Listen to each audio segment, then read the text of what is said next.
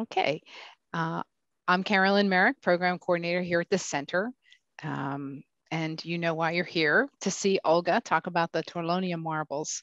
And I'm as eager as you to hear about it. So I'll just turn it over to Olga. Yes, hello. Hello, Carolyn. Hello, everyone. I hope everyone's doing fine. And here we are on this new adventure, the Torlonia marbles. Let's go through the technical parts of it. Okay, so let me share my screen and start from the beginning. So here we are. When I was there to take a look at the exhibition of the Torlonia marbles, I honestly forgot to take a picture of me with a statue. So I took this picture with the catalog that was printed, of course, just for the exhibition. And it is a really, really great edition from which one can learn a lot, not just about that event, but also about the history of sculpting, restoration, and so much of that. And there are some details and a bit of a gossip that the catalog doesn't really go into. And I'll share a little bit of that with you to explain the whole background. You know, why is this such a big deal, and who are these Torlonia guys and marbles? So he was their coat of arms. Now, coat of arms usually means like nobility. Yes, it is nobility. But for the Roman tradition, it's a very recent nobility, only a couple of 100 years. So Torlonias came from France, and that was in 1764. I will not be giving you too many years. It's all happening within a span of 2 centuries, so it's not that difficult. And so 1764, anyway, is the beginning. There's a Marlino Torlonia or something like that, who comes to Rome as attendant, like a sort of a butler of an abbot, later a cardinal, who left him considerable wealth with his will. And Marino started a little business with selling fabric, textile, silk. And his son Giovanni was really, really smart. And from just dealing with trade, being merchants, they start giving money, they start loaning the money. They open like a small bank. And they started loaning money to very wealthy noble families, actually formerly wealthy noble families, who remained with properties and titles, but they had very little cash. So they enter into the banking business. They start working for the Pope as well as financial advisors. Eventually, they arrived to the point that Torlonia family helped the Pope get the loans from the Rothschilds, and not just once, throughout the 1800s, several times. You may imagine how controversial that was. But in the process, Torlonias acquired the title of princes and dukes and marquises of different properties. And this is their coat of arms, where you see the rosebuds. The family is budding, and there is like a comet. So they really wear a comet on the sky of the Roman nobility. So why am I showing you the little kids jumping around? Well, this is an ancient Roman aqueduct, and that is today a public park, Parco degli Acquedotti, the Park of the Aqueducts. But it was a huge property called Roma Vecchia, the old Rome, and the Torlonias came in possession of that land. When you see ancient Roman aqueducts and roads, and then you start digging, you always find something. Rome is all about layers. So they very wisely acquired a lot of these huge properties where they would have the sharecroppers, peasants, working for them, and they were getting money from the land. But at the same time, they did the excavations. Throughout the 1800s, they excavated enormous amount of statues and mosaics, reliefs from their lands. And this is an ancient Roman road. Anybody can go. It's a favorite place where we go for like a little picnic, and there's a huge amount of ancient aqueducts. Now you will see here, this is just a short video. This was the land that was all owned by Torlonias. And there are also lands north of Rome. This is in the southern suburbs of Rome, but outside of Rome, there are the properties of which they became like princes and dukes.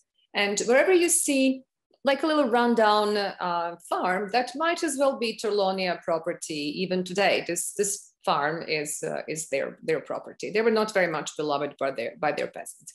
So in the process of getting really wealthy and digging all around, just consider the Alessandro Torlonia in the 1800s had 22% of the land of the Papal States.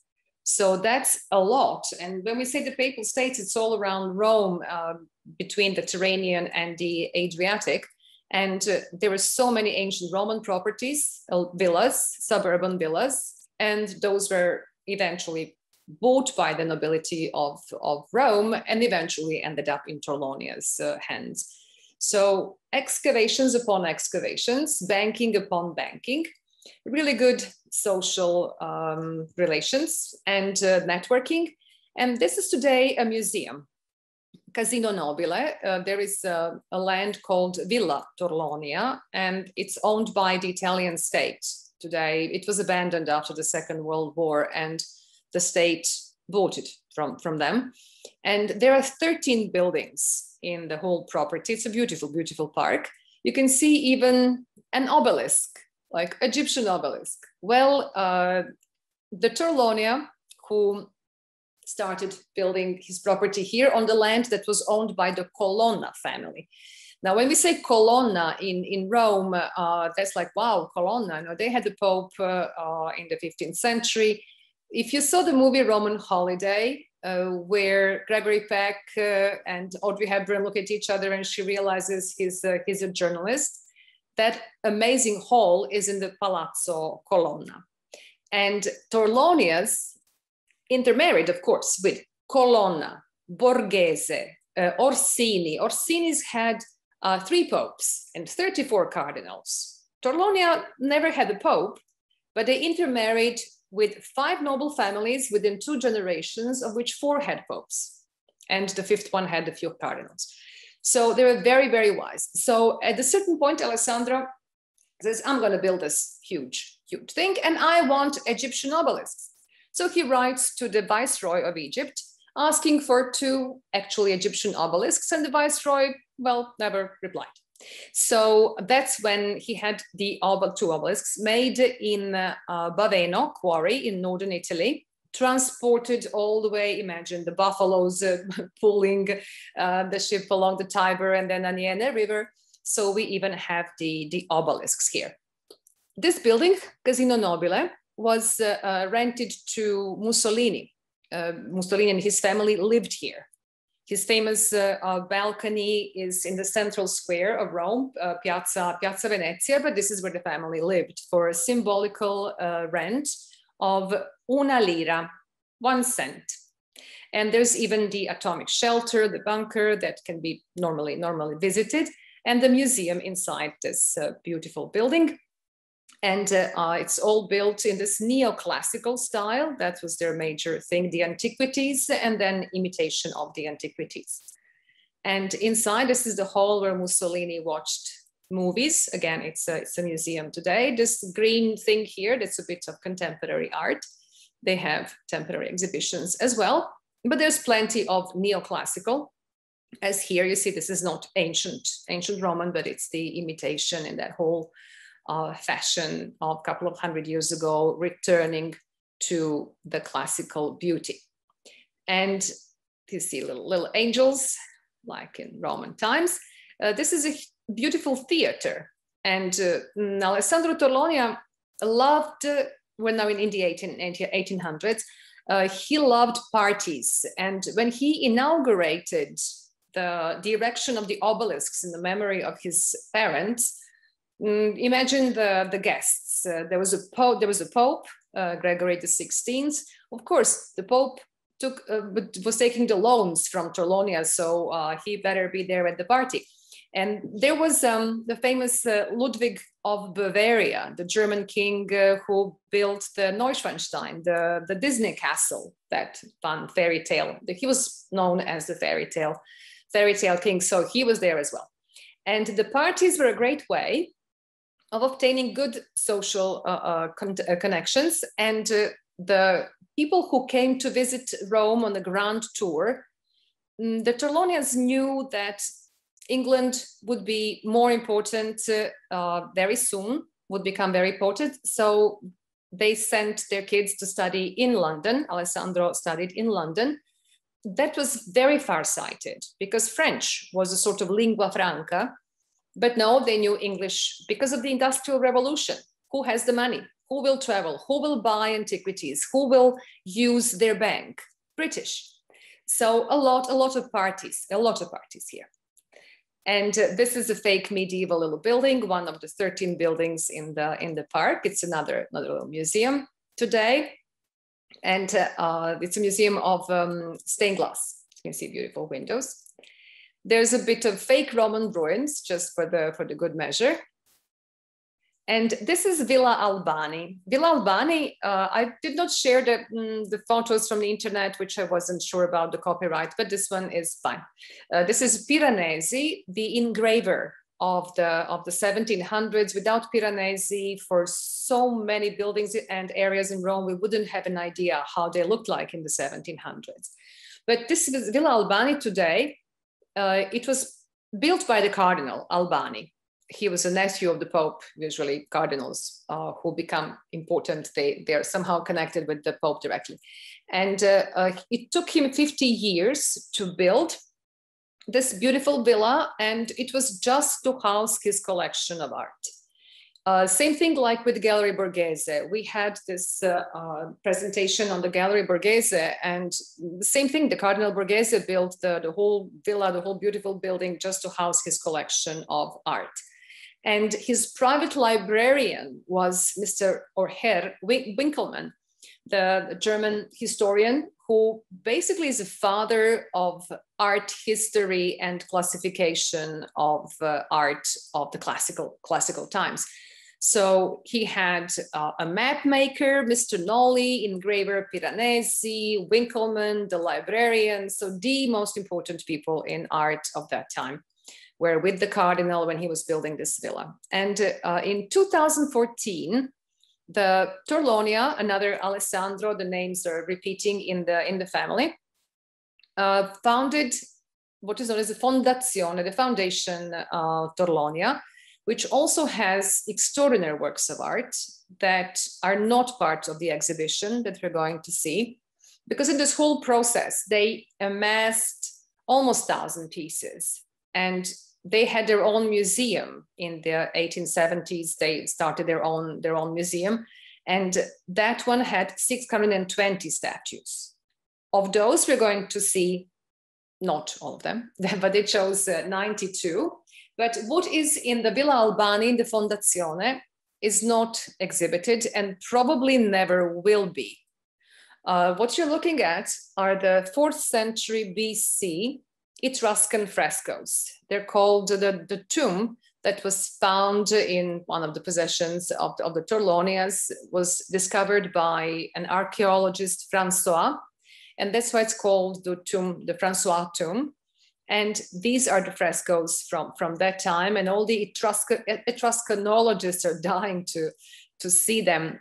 You can act, this is Charon, who's taking the dead across the Styx, like in the Greek mythology. And you could, in normal times, you could call and make a reservation for the visit, but they would send you the date which was fine with them. So it was really, really difficult to find the time and the possibility to see this collection. It was theoretically possible, but actually really difficult. And they were offered recently 7 million to lend the works of art, the Tomb Francois especially, to one of the state-owned museums for an exhibition, and they refused. Well, 7 million, you know, when you are worth 2 billion, 7 million is like a change in your pocket. So they don't want to bother with that. And they also owned the Hotel Inghilterra, England. Here across the street is one of their main residences currently. And this is where a lot of the travelers from Grand Tour would come, Hotel Inghilterra, England.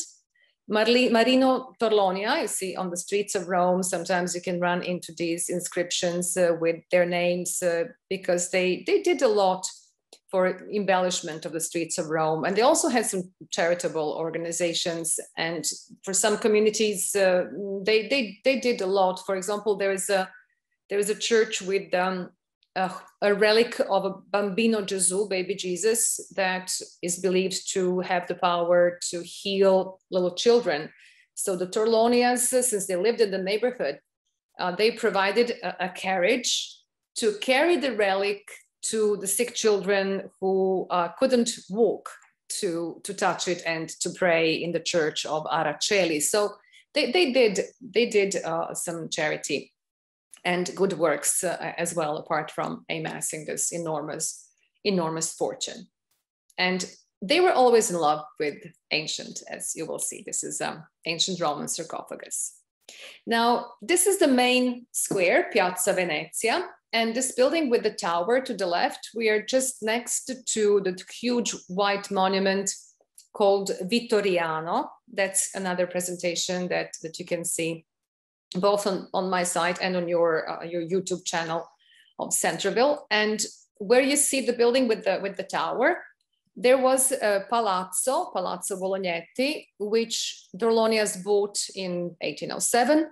And this is where they housed a huge collection as well. But when Piazza Venezia was urbanistically organized the way you see today, a lot of Roman old buildings were knocked down to make room for bigger squares and wider streets.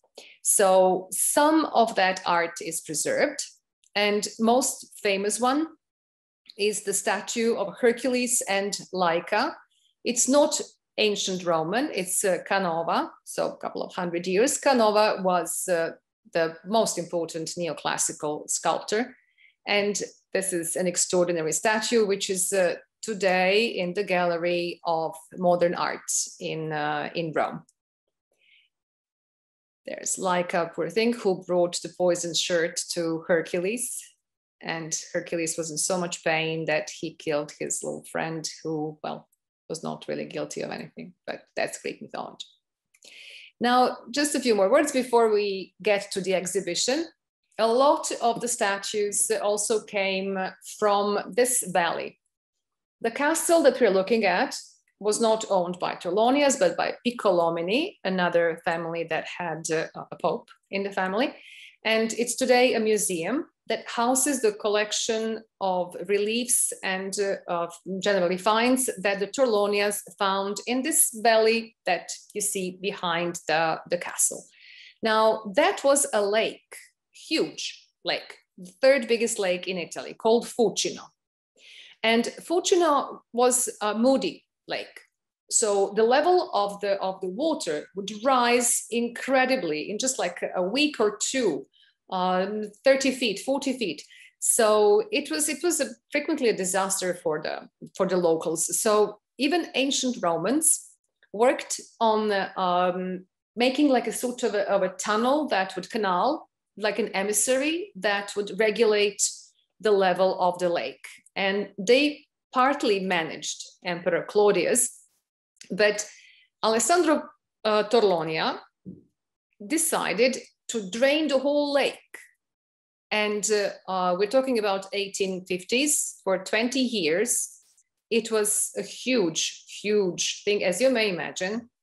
The engineers who were French, English, Swiss, because at a certain point, after working for the Pope for such a long time and dealing with his finances, consider also that the Torlonias had a mandate, a contract to administer the Pope's monopoly on alum, salt, and tobacco.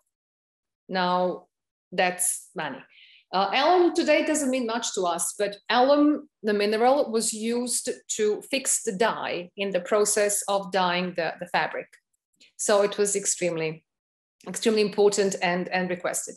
So with all that money, however, Torlonia realized that there is no progress with the Pope, that it's all very old-fashioned and it's going to remain like that. So he ventures into business with the French to build the railroads, something the Pope wasn't keen on.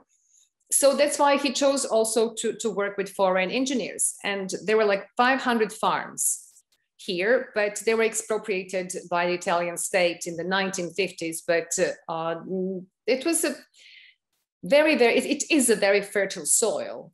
Just didn't work out the way they wanted because some of the plants could grow in the microclimate that was present before, but they cannot anymore. So they grow mainly potatoes, but they're good potatoes. So this is where they used to say, a novelist wrote about them. It says, you know what they say, at the top of the world, there's God. Then there's a lot of nothing, and then there come Torlonias. Then there come their armed guards. Then their guards, dogs. And then there's nothing, nothing, nothing. And then the peasants. And that's it. So they did not earn the reputation of being very warm people. I'd say quite arrogant. But there we go. These are some of the things that they found as they were drying the lake. And they are in this museum, Cesano in Abruzzo, the region south of Rome, southeast of Rome. They're beautiful, beautiful pieces. But now let me show you where they kept 620 pieces. This may look like a rundown neighborhood, but don't be deceived. This is Trastevere, the neighborhood across the river, across the Tevere. That here to the right, if we could knock on the door, there's John Cabot's University that's also renting from the Torlonias. And this nondescript building to the left is where they kept their 620 statues. This is their coat of arms. And you see the rosebuds and the comet. Now, just across the street, there's the Villa Farnesina, beautiful museum, frescoes by Raphael, owned by a banker and then by the papal family. Then another palazzo owned by another pope, and today another museum. So that's the neighborhood. And in this nondescript building, they had this museum. Also the first catalog with the photographs, not engravings, which we're going to see when we get to the exhibition. And not everyone could go and see that amazing collection, but just their friends, the scientists, archaeologists, nobility. It wasn't like a public museum. And that's why it was so precious. And they have the biggest and the best private collection of antiquity in the world. And in 1970s and 76, the Torlonias asked for the permission, because in Rome you have to have permission for just about anything, change your window shutters, no, you can't. But to repair the roof. So that sounded, well, good enough. So they get the permission. They closed the museum, they closed the building, and poof, nobody ever saw those statues anymore for almost 50 years.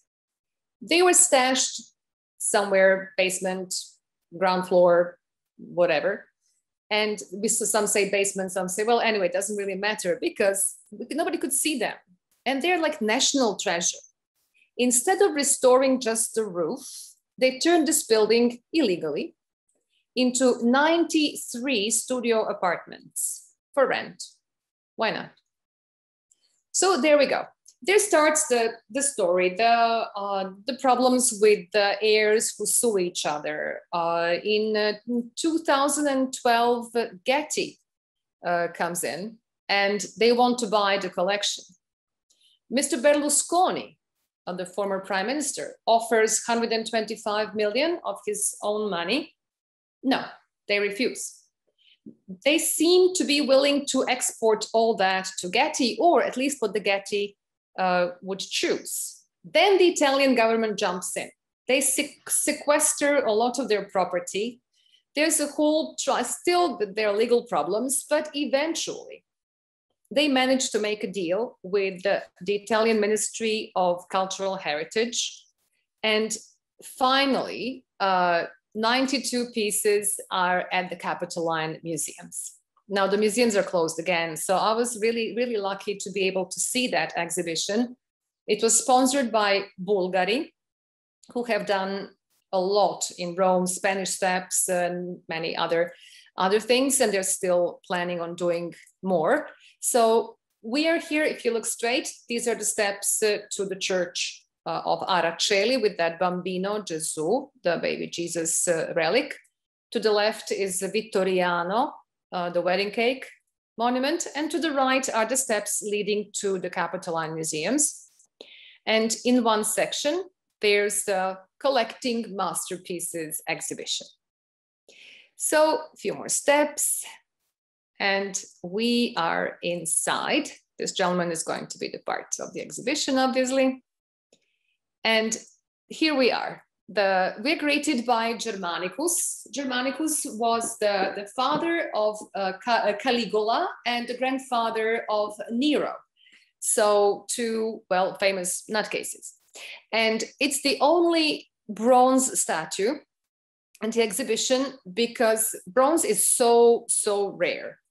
If it was found in the Middle Ages, it was melted down for weapons and utensils. It had the reason people needed weapons, they needed metal, and the knowledge of producing metal was lost.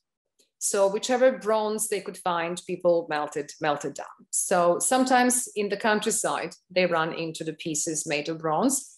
And now we'll talk a lot about the restoration and integration. There was this taste when there was a whole craze about antiquities in the 1700s, especially 1800s. They didn't really like broken statues, and they're all broken, they're old. So a lot of the sculptors worked as restorers, and they would integrate bits and pieces as much as they could, because nobody wanted to buy a broken statue. They cared more about appearances than authenticity. Today, it's completely different. It's a different trend. And Germanicus, for example, his right leg, his right arm, his whole head was restored based on the type of the statue. Okay, this could have been Germanicus because he liked to be likened to Alexander the Great. So, and these funny fringes that he has, bangs. So a lot is arbitrary. We frequently cannot tell if the statue was this or that. And there he is, the father, the man who gave us Caligula and Nero. And behind him is a collection of the busts. They're mainly members, or they're the emperors or the members of the imperial families. So we see some famous faces, like for example, Caracalla. Caracalla was the emperor at the beginning of the 3rd century, and his father, Septimius Severus, was also the emperor, and he killed his brother, Geta, and they say that he got his throne and was never in a good mood after that. Well, do we know? Maybe he was like that even before. But Caracalla was also famous for having given all the free Roman citizens the right to citizenship, basically because he wanted to collect more taxes. And his nose has been restored. Now, most of the statues have their noses broken because they are, well, the most fragile part of the statue. So they come to us without noses, ears, the necks break, the limbs. A lot of the statues that we know from the antiquity, they're basically just the torsos and then reworked. If this face looks familiar, this is Hadrian, 2nd century, and he was the first emperor who started wearing a beard. They say it was because he wanted to hide the scars from juvenile acne. And a beautiful book, but not an easy read at all, but one of the most beautiful books of the past century is the Memoirs of Hadrian by Marguerite Yourcenar, the French writer who became the only woman to become member of the French Academy.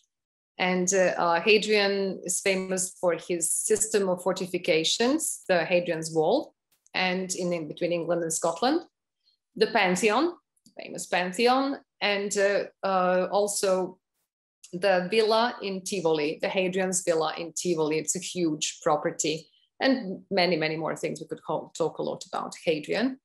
And this is one of the rare busts where also the bust is antique.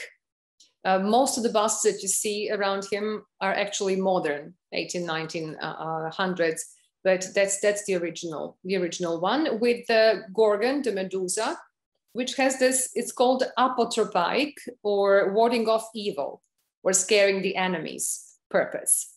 Any scary mask is actually like that, warding off evil. And the ladies did not have much choice of clothing. So they had to respect very strict rules, especially if they were of higher origin, obviously. So where they would get whimsical was with the hair. So that's where you could show that you're wealthy, your status was all in your hair. That if you had this elaborate hairstyle, it meant you could afford the slaves. And the ladies from the imperial families, they were frequently the trendsetters or the influencers of their time. So dating of the statues frequently goes back to also the hairstyle. Well, the same as like 80s, we can all tell which photo was taken in the 80s. A lot of these busts are also modern, like all the way to the right. You see this is very, very obviously 19th century bust. It's a lady who is named here Elena Fausta, connected with Constantine, but they're not sure, is it his mother Elena or Helen, or is it his wife Fausta or his daughter Helen? If you don't have anything written down, it's difficult to say. And this is another lady from the Caracalla's family. That's actually his mother, the wife of Septimio Severo. And there is a very lovely lady here. This one is lovely as well, but I wanted to show you the mother-in-law of Emperor Hadrian. To me, it looks like Metropolis, that Fritz Lang movie from the 1920s. And yes, most likely this is the portrait from the early 1900s. Some of them, you can't really tell, because to determine the age of a piece of a stone, you have to do these very complicated mineralogical, and there are many smart words about how that's determined. So it's frequently difficult to say if something is modern or just ancient or done in the same fashion. And these two are different. For example, the young girl to the right, she looks very Etruscan. She comes from Volsci, from the area where there were the Etruscan excavations, but she's not Etruscan. It's an Etruscan style. And the old man, very realistic. When you see these very, very realistic portraits, they usually go back to the 1st century BC. And with him, it has always been a big puzzle. Is he like a fisherman? The hat is modern, but he had a hat. So it was restored, but was he a fisherman? Or is it a hat that is actually like a royal insignia of the Macedonian or Greek kings? So we really, really don't know, but he's one of the most famous faces of the exhibition. And a lovely girl, you can see she was much more adorned than she is. You see the holes on her ears for the earrings, and her hair, and there was gold and stuff on her to embellish her hair. And her eyes are hollow, because that's where the glass paste would have been, or ivory, to create the gaze, to make it very realistic. They were not white. We'll talk more about that a little later. And here's another Republican portrait, extremely realistic. When you see these, just think of the old Republican tradition, in a sense, before the empire in ancient Rome, to have the faces or the busts of their ancestors in their homes, in the porticos, to protect the family in the future. They would even carry these during the processions, and the way they're made, they're not idealized. And that usually goes again back to the Republican times, so slightly into the imperial. So we are around the 1st century BC, 1st century AD, the latest. Vecchio di Otricoli, from the location where he was found, the old man from Otricoli. And after this very severe gentleman's face, you see his eyes do not have holes because they were painted. When they're holes, then there was glass paste. If they're smooth, they were painted. Now we proceed through the exhibition, and there's this beautiful nymph. Nymphs are the minor divinities of the Greek mythology, accepted very much and very gladly in the Roman one, and they are the divinities of the rivers and lakes, and they're splashing around, and this lovely lady is represented in a gesture of taking off her sandal. And frequently they are paired with the satyrs. The satyrs are these creatures that lived in the forests in the, again, Greek mythology that was adopted by the Roman, and they were having a jolly good time together. Sometimes the fauns would join in. They are the guys with the goat legs. And how do we know this young man is a satyr? Because he has this pointed ear. They had pointed ears and little tails. Frequently they're mixed up. Sometimes they call them faun satyrs, but generally speaking, satyrs would be the ones with pointed ears and getting drunk all the time, following Dionysus in the processions. These two are dancing, they say, invito alla danza, the invitation for dance. There are many, about 40 examples found. There are all these replicas made in the Roman times, replicas of the Greek originals. But in the case of these two, they're found together for the first time on the property of Torlonia, and the coins represent the pair together. So it means that for the first time, they were discovered in their original setting together, a satyr sort of inviting a nymph to dance with him. And then we have a very typical work of art for ancient Greeks and then Romans. There are really so very few bronzes that survive from the 4th, 5th century BC from Greece. And what we have are the Roman replicas. And two of these were found, the ones to the left were found in the area of nowadays near the airport, Ostia. There was a town of Ostia where there are also very interesting excavations, and the port that was built by Trajan, Claudius and Trajan, the emperors. And the Torlonias came in possession of that cool land, and they found amazing amount of art there. A lot of these statues. The athletes are frequently represented like washing themselves or pouring oil, or sometimes tying the ribbons of the victor around their head. Frequently we again don't know, so the easiest thing to say is always, oh, he's pouring oil. But for this one, he comes from the Caffarella, another property today, public park of the Torlonias, and this young man is tying the ribbon that symbolized his victory. The palm branch was also a symbol of victory. That's where it goes into Christianity, where the palm branch is for the martyrs, because the death as a martyr is a victory in God. So it starts with the Greek athletes, and their nudity is athletic. We have nudity in these statues, which is either heroic or athletic or divine. And even, for example, Napoleon, when he conquered all of Europe, he commissioned a statue of himself as God Mars, nude, of course, with a little fig leaf, to cover up at least something. So it goes back to the Greek fascination with the perfection of the body. And this young man, his head is a restoration, and you see the like the scar on the neck, but the nose is fake restoration, and the scratches on the face are also fake to give the illusion that the statue is antique. The statue is, but not the face. There you see a little better how they scratched it so it would look old.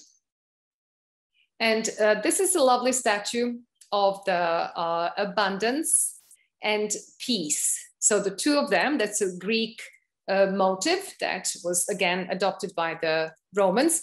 The cornucopia was the addition, the cornucopia, the corn of plenty with the edibles overflowing. But you can tell this is the model that finds its way into the Christianity as well. There are these models of mothers with the babies, like the Bacchus and Semele, or Isis and Horus, or in this case, the peace and abundance. So the iconography kind of continues. The beautiful statues. Very white, you know, there's been a lot of polemics about the cleaning. They had to get rid of the wax and dirt, and maybe they made them way too white because originally they were also painted. But you can see that the yellow is the original part, and then where, for example, the arm is completely a restoration. And this is the famous relief of the port that I mentioned earlier, where it shows the activities that are taking place in the port of Ostia. Romans had two major ports, one in Baia near Naples and Classe in Ravenna. So the Ravenna on the Adriatic and Baia for the Tyrrhenian Sea in the Mediterranean, but Rome had Ostia. And here you see down to the left, there's Neptune, the god of the sea. Up at the corner to the right, there's Dionysus with the panther. And we see the eye, again, the apotropaic eye, which preserves the peace in the harbor and wards off the evil and protects the sailors from the evil divinities. Now, in the middle is the famous lighthouse of Ostia, where they still found some pigment left. That is another proof that these statues and reliefs, they're all painted, but the pigment faded. And the artists of the Renaissance and Baroque, like we start with Michelangelo, Bernini, they all thought the statues were they're white. But in the recent times, the archaeologists started using, and restorers, very gentle methods, like even just ultrasound for cleaning the statues. And they're running more and more into the pigment, the original pigment. You see on the veils here at the bottom in the center, you see twice she-wolf with the twins, the symbol of Rome. And this is a ship that just sailed in. So you see some people busy on it. They're probably sacrificing some animal to some gods, you know, to thank for the safe journey. And this is the only Greek piece, goes back most likely to the 5th century BC. We see the young man with the horse followed by a dog, but in each corner at the top, there are the figures with some legs. That's what has remained. So most likely the divinities to whom this young man is bringing some sacrifice. It's extremely rare to find Greek pieces. Even in Greece, you find the Roman pieces that are the replicas of the Greek. Now, when I was in Athens, I had to go to Pirae, to the harbor of Athens, to see a few really important and great statues in bronze, because even the archaeological museum in Athens doesn't have that many. There we go. Little legs of the divinity and the lovely, lovely dog. So now sarcophagi. Romans chose between cremation and burials, depending on the family wealth, depending on the tradition of the area. If there was plenty of wood, there was more cremation, and it depended on the traditions. It had no religious connotations. And this is a sarcophagus. They're now mainly from the 2nd century. And it's a sarcophagus of the so-called centaur, who was a very learned person. You see, he's surrounded himself with the philosophers, with their scrolls, and the ladies with these little horns here, they're the muses. There were 9 muses inspiring different arts. They were daughters of Zeus.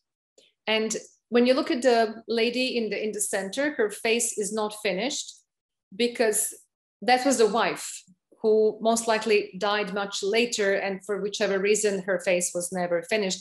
Many of these sarcophagi were sold as the pieces that had to be finished. You know, it was the whole thing was done, but the faces of the deceased had to be done when that person died, so it would be a sort of a portrait. So this is a beautiful piece. See smart philosophers and the muses. And the death mask. The masks were used by the actors in the Greek theater to express a certain mood. The actors did not act with their own facial expressions, but with different masks, and you can see them in many museums as decorations as well, and on the sarcophagi very, very frequently. And this is another beautiful sarcophagus with a very, very popular motif, which are the labors of Hercules, or the fatigues of Hercules. He had to earn a pardon for having killed his wife and the son, but he was made crazy by jealous Hera. I mean, who wouldn't be jealous? I mean, her husband had 71, they say, illegitimate children. So without him having all that illegitimate children, and without Hera's jealousy, the Greek mythology would be much more boring, but like this, it's quite exciting. So Hercules was his offspring and the strongest of the heroes. And here we see the sequence of his heroic deeds. We go to start to the left from his killing of so-called Nemean lion, and then he starts wearing the lion skin. And you see his face here, he's young. And as we arrive to the far end, he's older, he has a beard. So chronologically, it's all chronologically carved. And these are the so-called Hesperid gardens from which he had to bring these golden apples, and the guardian snake is sleeping on the corner, at the corner of the sarcophagus. So the whole life of, the whole labors of Hercules on one sarcophagus. And now there's a beautiful tazza albani. Tazza is like the basin in Italian, and the pedestal is modern. The thing to hold to the tazza are also handles are modern, and you can see again Hercules. And here he's killing the Hydra, the monster. And inside, just be prepared, there's the head of Medusa. There's always been a head of Medusa in that basin, but this is a modern one from the 19th century that replaced the old one, but it follows the pattern. That's how it was. Medusa, the Gorgon Medusa, who had those snakes, and Perseus, the hero, cut the head of the Medusa, who was transforming her enemies into stone, or whoever looked at her directly in the eye would become stone. So the Perseus shined his shield and was kind of looking at the shield and hoops, I don't know how, but anyway, cut her head and gave it to, without looking all the time, gave it to Athena, who put the head on her shield so she could petrify her enemies. And then we know there are some famous designers who used Medusa for their brands. So it's quite scary. And now we continue through the exhibition. There are beautiful pieces. These are always river gods. They look like mature gentlemen, not young men. They carried the cornucopias. They were the fountains. They were in the gardens. And this is a restoration of a fountain and the river god as Nile, because you see the Sphinx to the right. So that gives him an identity. Then there's this beautiful, beautiful young man. This is a part of the collection called Cuckovic. Cuckovic was a restorer and a sculptor who had a big studio that everybody went to from England. And he died in 1799. And his method was studying the pieces and then giving them integrations based on the historical research. And this head he named Ptolemy. Ptolemy were the dynasty, one of the two dynasties that inherited the kingdom of Alexander the Great. And they got Egypt. And this could also be anyone else, actually, but he was named Ptolemy, Re d'Egitto, king of Egypt. So that was the family that ruled Egypt. Cleopatra was a Ptolemy. She wasn't Egyptian, she was Greek. And there we go. Ptolemy, Re d'Egitto, as he was named by Cuckovic. The family bought the whole Cuckovic collection at the auction. And now the two warriors who originally were not together, they were placed together in the Museum of Torlonia, and some of their characteristics were changed. These are probably some Greeks against the Persians. There are all these mythological and actual battles that were very popular in art. But for example, the warrior with the mustache, that's not his original mustache. That was added later to give him some kind of a Celtic identity. But he did not originally have mustache. Here the head is antique, restored quite, but it's antique, although it looks very white, but I read at least it was antique. And again, our Celtic warrior. Now the ram is cute, but it's not so much about the ram whose head is also integration, but about the gentleman hanging underneath. That's Ulysses. You know how he killed the nasty Cyclop, Polyphemus, and Polyphemus was blinded, so he was looking for the warriors who were Ulysses' friends who were trying to escape, and they found a way because the Cyclop had sheep that would have to go graze in the morning. So Ulysses and his buddies are hanging on the sheep underneath, and that's how they managed to escape from Polyphemus. I remember that scared me a lot when I was a kid. There he is, the hero Ulysses. And now the conversational piece, Apollo and Marcia. Apollo, the god of beauty, who was also very vain. And what happens when somebody challenges a god? Well, that's why he's holding this skin, because Marcia, the satyr, was stupid enough to challenge Apollo, but he found an instrument that Athena threw away. So it was made by Pan, the god of the forests, for Athena. So it had this amazing sound. And Marcia, see his ears, his satyr, he thought he could challenge Apollo. And of course that didn't go well. So he was flayed. And in this statue, only the torso is antique. You see the head, the arms, they're all integrations. This is the antique part.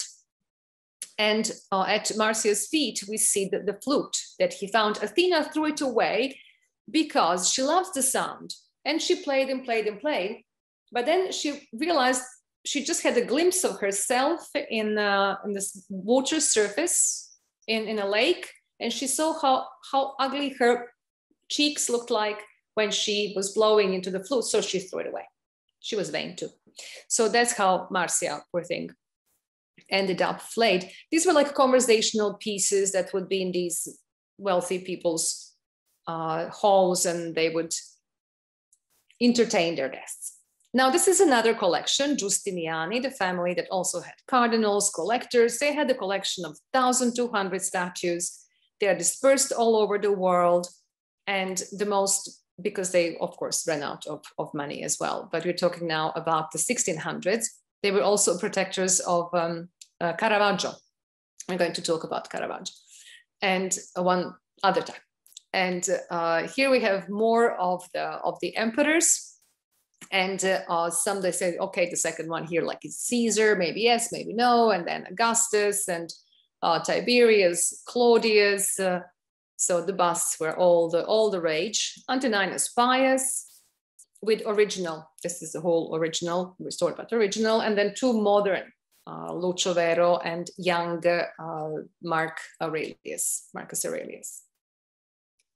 And this is Vitellius, but this is probably pseudo-antique because such exaggerated characteristics that was not typical for the antiquity. So it's most likely relatively modern bust of an actual emperor, Vitellius.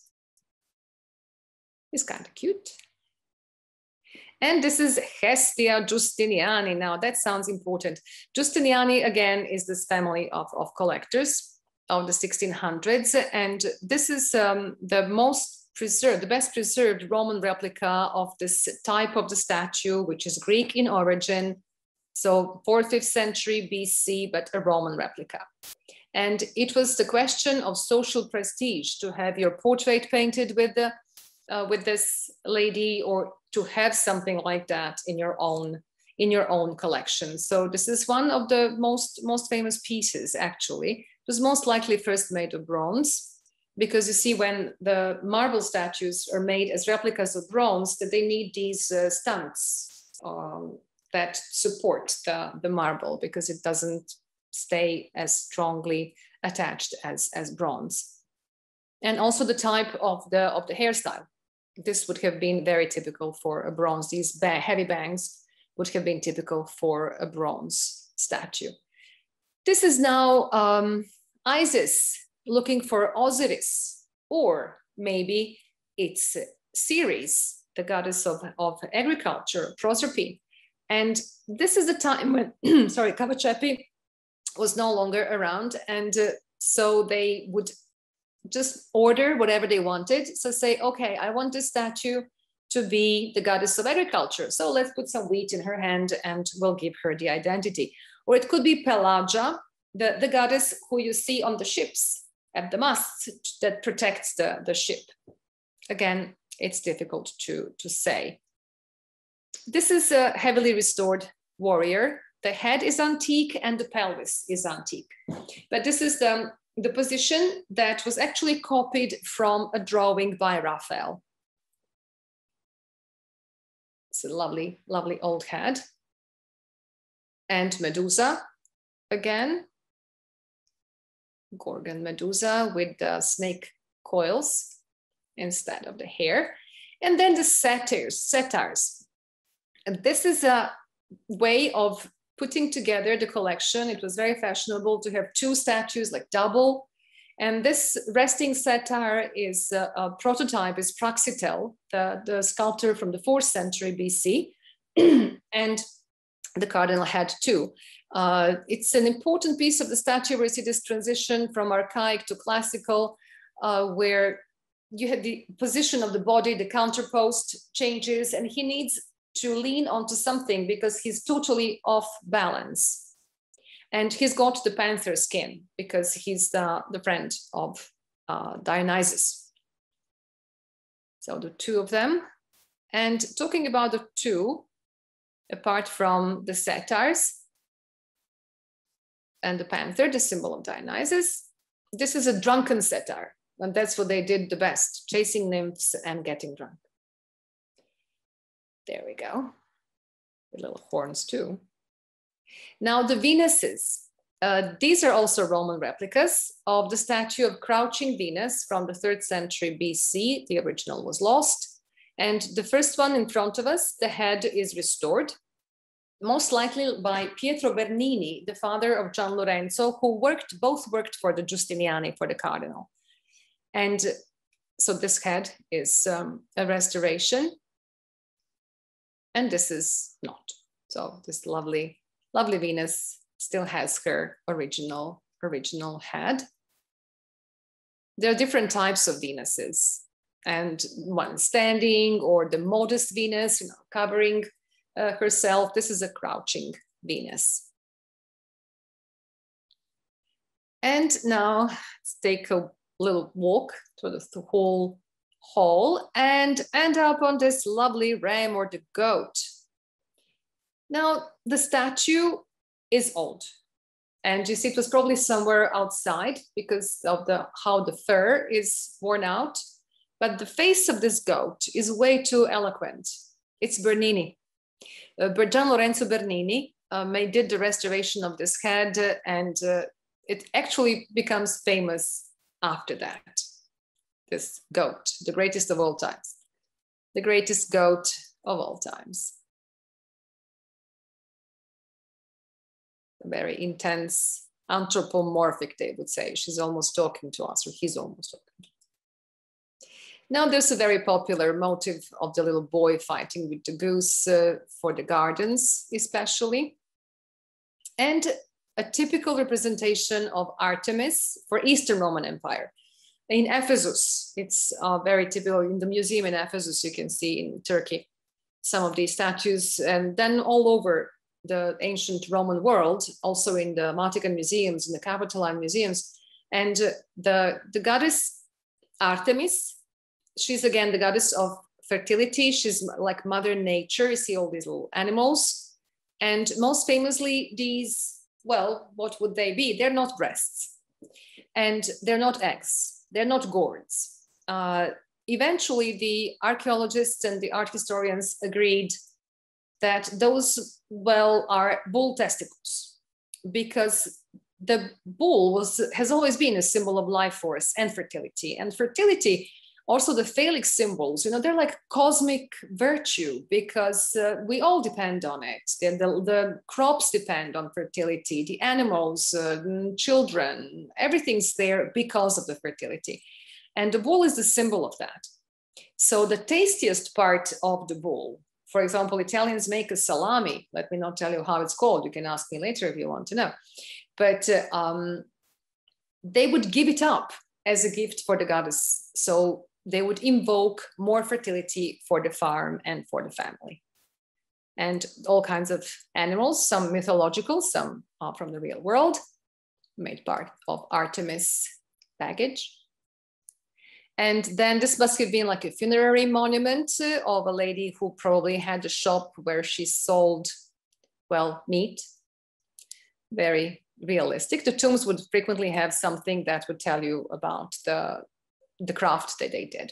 And another famous tazza, the basin, Cesi, from a garden in the 1500s, where it was paired with a satyr, like the one you can see on the left, who was holding a wineskin that was a fountain in origin. These gardens were near the Vatican originally, but they're no longer there.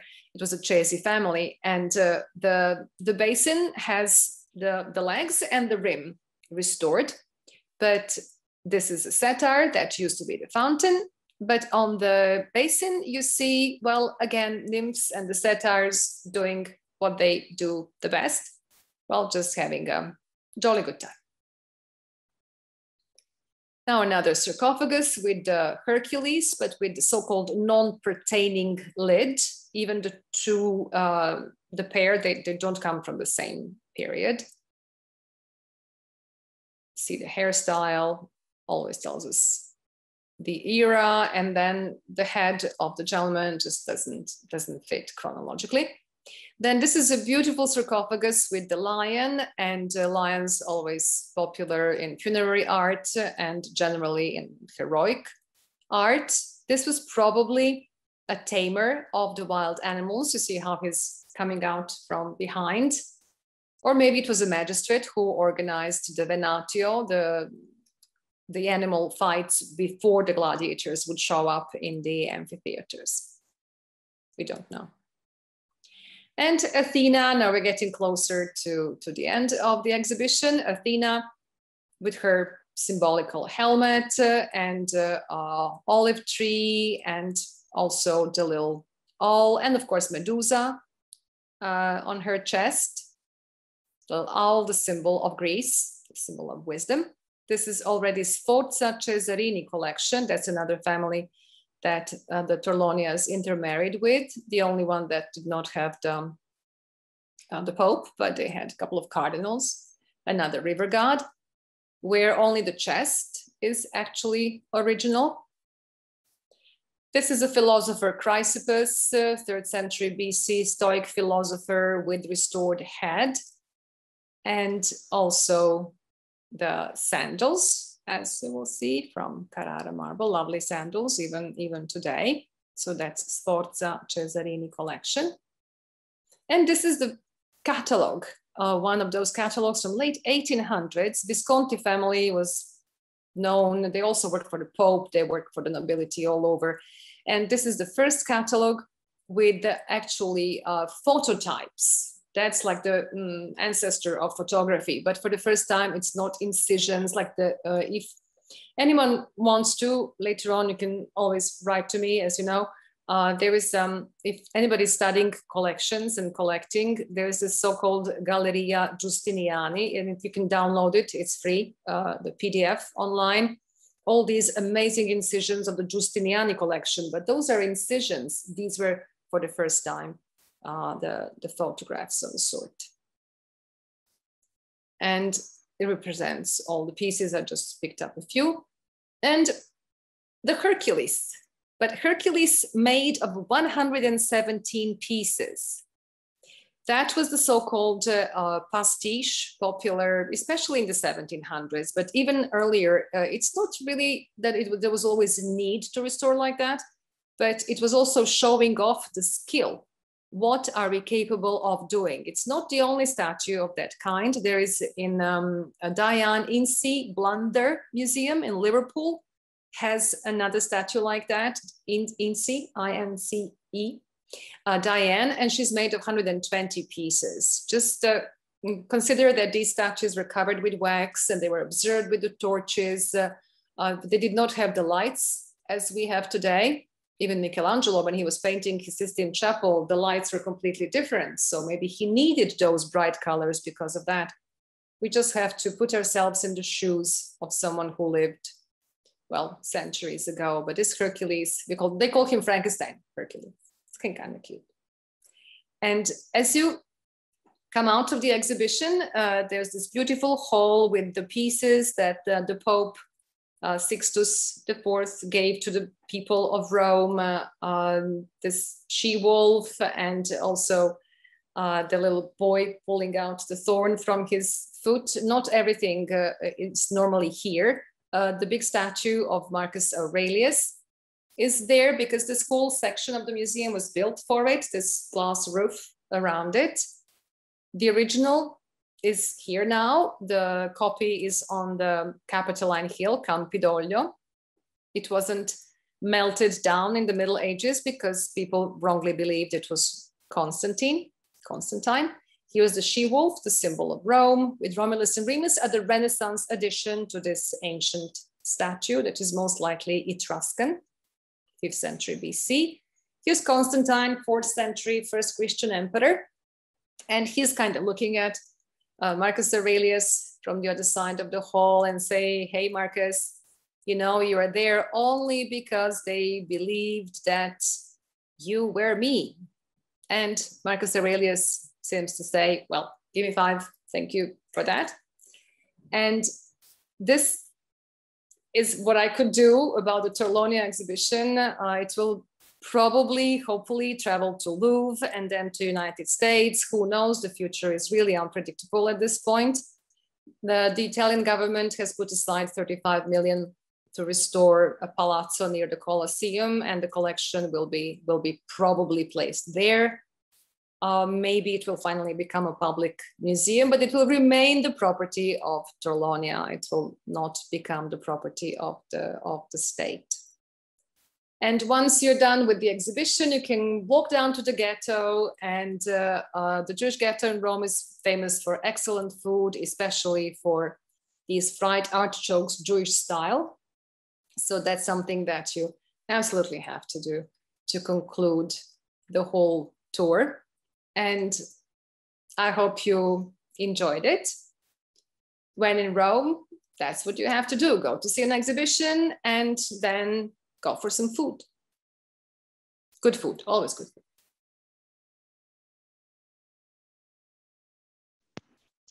Wow, Olga, wow.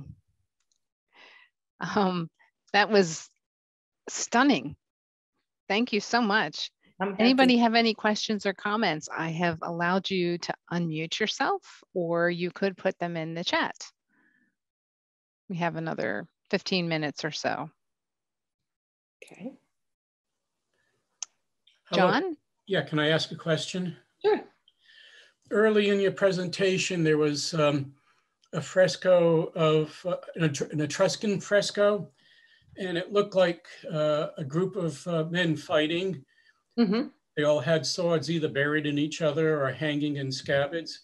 Was that Etruscan funeral games, or was that some battle, or what? From what I read, it's about the Trojan War. Oh, okay.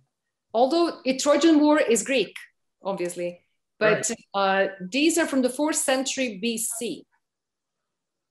So, and Homer is like 8th century BC. So what I found was that it was a Trojan warriors. I know that the Etruscan funerary rite included the fights of the warriors, and that's where the gladiator games actually come out from the Etruscan funerary rites. You probably had that in mind.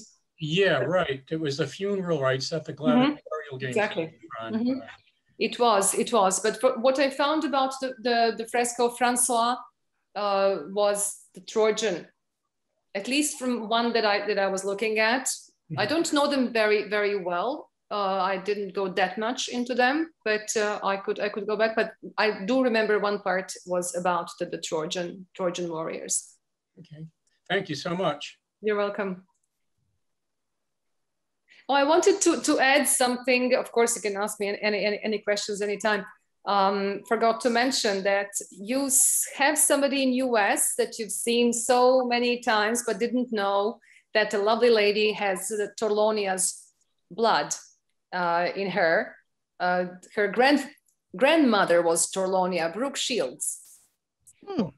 Yeah, and her grandmother was from the Moore family, the railroad industrialists.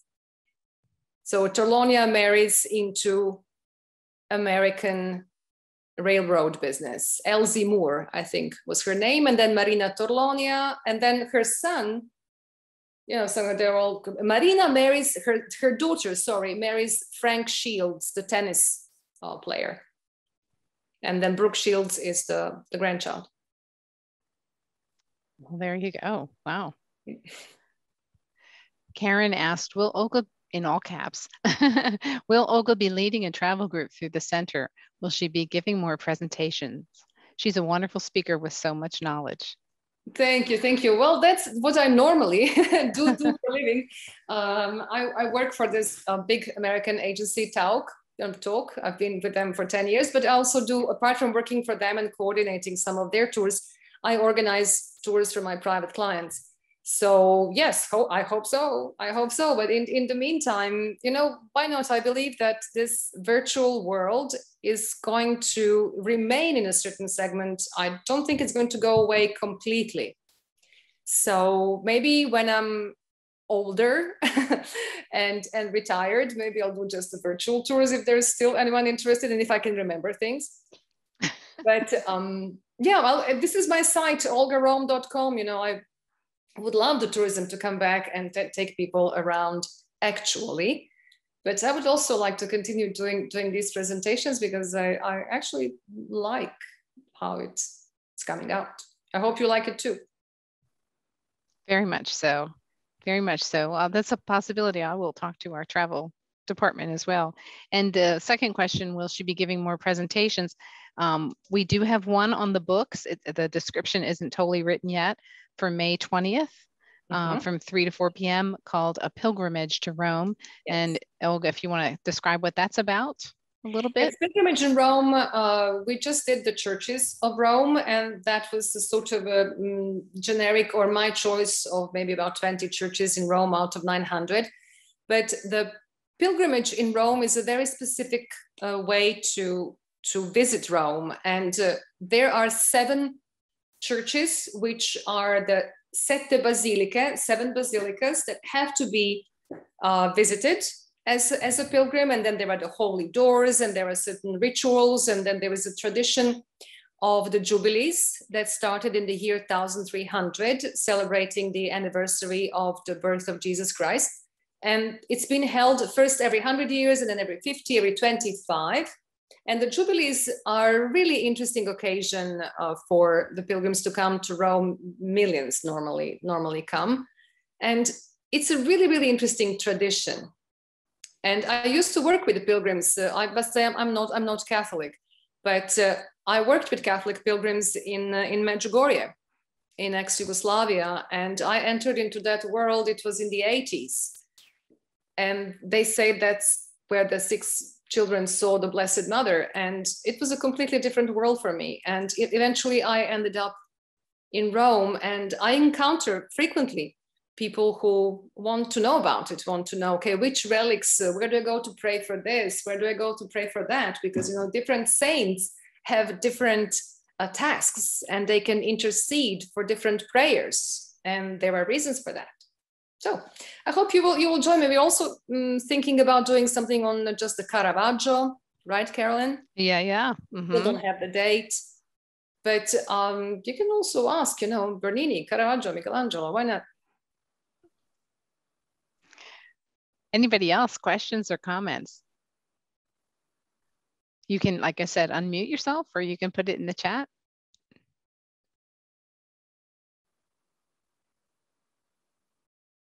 I think you can unmute yourself. Let me double check. Yes.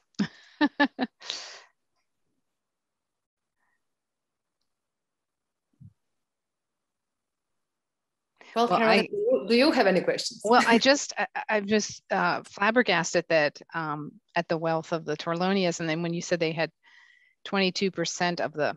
They had of the papal states. Woo. In the past, the papal states were like a belt that cut Italy in 2 halves, and they arrived to have the 22% of that territory. That's enormous. Yeah. And their wealth has become a bit of a synonym with embarrassment. And there was this movie called Romanzo Criminale, the criminal novel about a crime, something like that, about a gang that actually existed in Italy in the 70s, and Banda della Magliana. And one of the bosses is entering into this, I don't know what it is, Lamborghini, whatever. And he's entering into this car, and he says, only Torlonia and I have this kind of a car in Rome. Interesting. Wow. Yeah. Okay. There is a question. Where did the marble come from? The marble, I love that question, because the marble came originally in all of the Roman Empire. They had the quarries, because we're talking about ancient statues. Mm-hmm. So they had the quarries in Egypt, in Greece, in Turkey, a lot, in Europe as well. We can find the maps of all the quarries and different kinds of marble. In the case of the Torlonias, there is very few. There is one statue with marmo bigio, that the gray marble, that is the statue of Isis or Ceres. That's, I believe, from Asia Minor. And if it's red porphyry, it's from Egypt. The white marble, there are 2 major types. There is so-called marmo pentelico, which is Greek. And then there is, today we call it Carrara marble, but it was called Lunense, because the quarries were not called Carrara at that time, but they are in northern Tuscany. They're like the cathedral under the earth, sort of like white marble. It's absolutely stunning. I used to take groups there when I worked as a tour manager. So it's extremely difficult to say. Sometimes if you look at the marble, if it has crystalline coarse granulation, it is most likely Greek. If it's very soft, so to say, it looks like it, like very small, tiny granulation, it should be Carrara. But to really tell, you have to do something, it's called like isotopic something, and then determine. There's no really an answer to each piece, unless it's, for example, certain kind of yellow. Oh, there was only that quarry where that giallo antico came from Tunisia, from northern Africa. Certain kind of porphyry which is not marble but granite, only from Egypt, because that kind is from there. But it was all over the Roman Empire, and it was brought to Rome. That's fascinating. But Yeah. the white is mainly either Greek or today Carrara, but Luna for the Romans. Yeah, it just seems like there's so much of it, you know. Yeah. Wow. The restoration is sometimes done in the old times. All kinds of things were done, you know, the iron clamps that would rust eventually, so they had to put the lead around them to prevent the rusting of the surface. Now they use more brass, and there's a lot of resin used and marble dust, marble powder, to fill in the gaps and do the restoration. So not so much of the actual pieces, but in the past, if you go through the museums, you find a statue and it says, oh, not pertaining head, but head looks fine, it's also old, because they would find such an abundance of these heads and legs and torsos and heads that they would take them, you know, stash them into the workshops, and they say, okay, put it together. Oh, okay, well, this one, no, not that one, this one fits, boom. So whatever fitted. So you may have the arm from who knows where, and then the leg from somewhere else, and then another piece restored. Today we're much more careful about that, but imagine in the past, you know, who was really paying attention and writing down about everything. Right, right. It's important to sell the statue, and if the guy wanted the whole statue he'll get. Yeah, I once heard where the words sincere comes from sine cera, without wax. Do you know this? Or is this, maybe it was wrong, but sincero, yeah, sincero is sincere or honest. Something about, well, I learned where the statues, if you went to buy a good statue, you know, they said it was sincere without wax, that wasn't filled in, there were no nicks or cuts or might as well be, you know. I'm really learning every day, so we can Google that later. Sincere statue. A sincere statue. No, senza cera. It is exactly. It's two words. Yes. It's senza, S-E-N-Z-A, without, cera, C-E-R-A. Senza cera, without wax. Yeah. See, but when you said sincera, I said sincero means sincere. Oh, but yeah. No, it's senza cera. I think the Latin was sine cera, but that's all the Latin I know. Sine cera. Si. So it's just that in my ear, it sounded like sincere. Right. Sincero. Gotcha. No, senza cera. See, without wax. All right. Well, thank you all for coming. Well, thank you. It's just wonderful. Unbelievable. Thank you very much. It was excellent. Thank you. It was wonderful. Thanks. Thank you, ma'am.